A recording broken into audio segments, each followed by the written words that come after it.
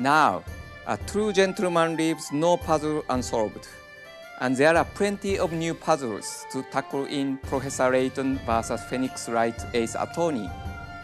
You already know the game will be launched in Europe next year, but today I can confirm the exact launch date is March 28th, so not too long to wait. It's the first time that two famous investigators have teamed up in Europe. And in fact, the game starts off in London itself. Professor Layton is visited by a young girl called Espera, who is being hunted down by witches and needs help. She gets captured, and Layton and the Rook end up being transported to a mysterious city called Labyrinthia.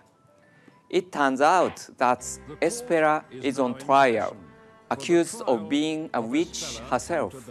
Somebody who is on trial needs a good lawyer, and of course, this is where Phoenix Wright steps in.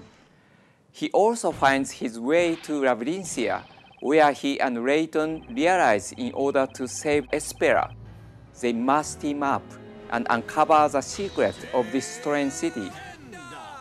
Both Layton fans and Phoenix Wright fans will be pleased to hear that both styles of gameplay from this series are in this game. In the adventure style part, you will try to uncover the mystery of Labyrinthia by solving puzzles, similar to the Layton series. In the witch trial part of the game, you will control Phoenix, cross-examining witnesses on the stand and looking for contradictions in their statements. It's a game full of supernatural events, bringing the best of both series into one title. Look out for it in Europe next year, when it launches on March 28th.